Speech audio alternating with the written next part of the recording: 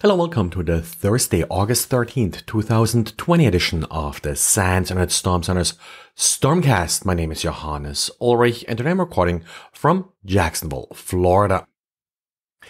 In diaries today, we have one by Russ, who, as usual, talks about tools that he lately came across and found useful. Now, actually, two things that he's sort of mixing up here. First one is the Motor project. Looks really interesting in that it does provide standard data sets that essentially record what happens during some specific adversarial techniques.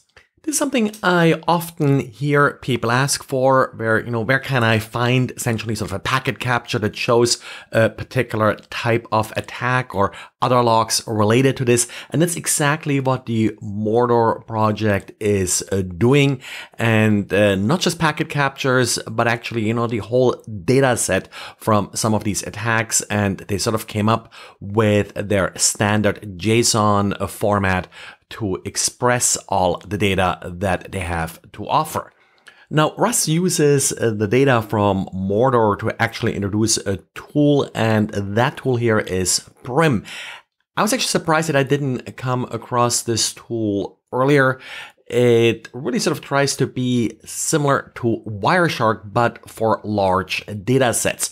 So Prim can digest multi-gigabyte files, which of course Wireshark has problems with, provides some similar functionality, but can also ingest seek logs. And then with the combination of having PCAP data and seek logs in one console, also having a query language available to query all of those logs and correlate them, looks like a real powerful tool. Haven't had a lot of time today to really experiment with the tool, but certainly something that I may be doing in the future. Closest analog tool that I can think of is probably Moloch. Now, Moloch does ingest PCAP data very efficiently and allows you to search it in similar ways.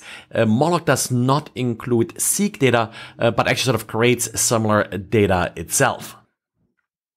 And it looks like there are some problems brewing in the Tor network. Tor, of course, usually used for anonymity, is this network of systems that route traffic amongst them.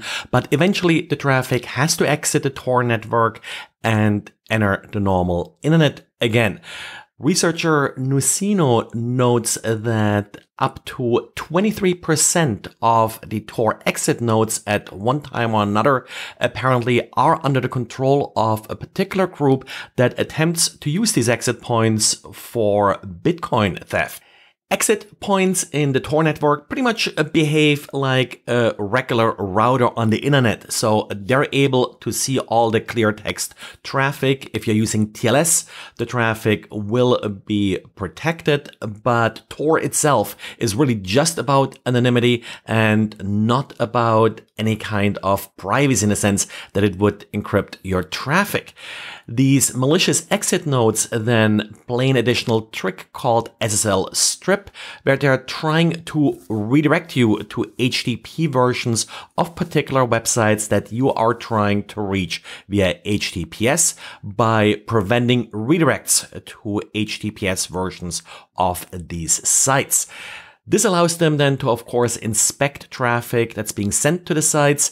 If they are seeing a Bitcoin address, they will replace it with an address that is apparently owned by this malicious group. And that's also the reason why Nucino believes that all of these malicious exit nodes are controlled by one particular group.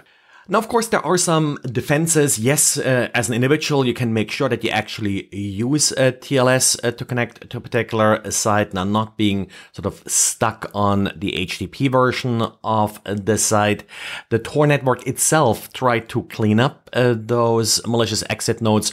Of course, first they have to be identified, and turned out that within 30 days, well, they were pretty much all back, or they were back at the same level with different exit nodes. So at this point, it's really more or less a whack-the-mole game, and looks like the adversary here is ready and is pre-staging some of these additional exit nodes to be back in business very quickly after an initial set is removed. And then we got a couple patches to talk about that got sort of lost in the Patch Tuesday shuffle. First of all, SAP released updates for its NetWeaver AS product. They also updated the advisory for the Recon vulnerability that was sort of on the top of the news the last few weeks for SAP users, something that's out there already being exploited. In addition, they patched a number of vulnerabilities. One that's probably the more interesting here is a sort of a cross-site scripting vulnerability, the knowledge management component of NetWeaver AS. That one received a critical score of 9 out of 10. And then probably also noteworthy, there are a number of missing authentication checks that are being patched by this update. Intel also released a long list of updates yesterday. Now, nothing here that I find terribly exciting, but you may want to scan them and see if any of the systems that you own are affected. There are a couple of sort of BIOS updates, for example, for server boards, also for Intel NUC. There's a firmware update available. A number of driver updates that you will probably receive once you're updating your operating system.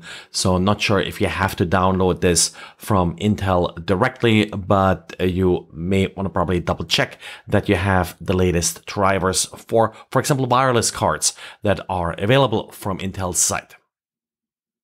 And usually I don't cover data breaches, but well, I have to cover that SANS was the subject of a data breach. For more details, please refer to the URL that I'll add to the show notes.